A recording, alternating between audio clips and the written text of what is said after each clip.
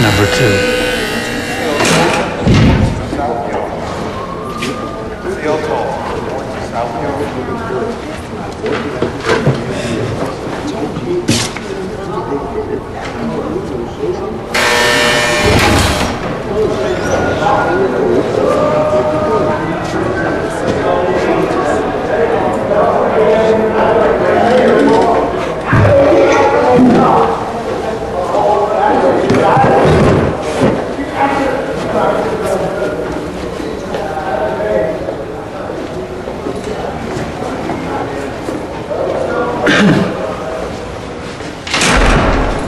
Surprise.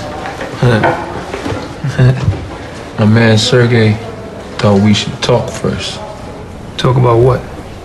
That's on you, young. Whatever business you trying to do through the Russian, you gotta go through me first. Yeah? Yeah. Cause up in this bitch here, I'm what you might consider an authority figure. You know, everybody gotta get my help or ask my advice, like on all kinds of shit. Sergey stepped to me the other day saying this nigga Marlo, who you don't even know, just be sending him cash money to get on his visiting list.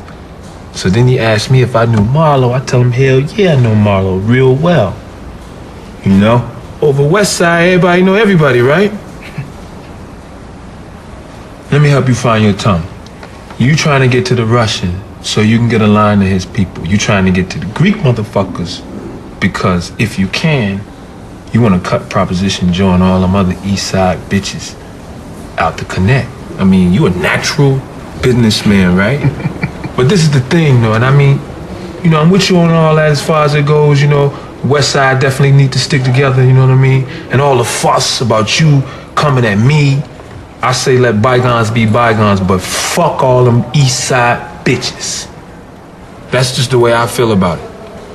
I got nothing but love in my heart for West Side niggas, nothing but love. Of course, I mean, you know, I got to have my taste too. Figured that. So send my sister 100 large, and the next time you come to Jessup, it won't be my girl talking at you. My word on that. 100 large, huh? So what's up, man? What's up with you otherwise, you know? The game is a game. Always.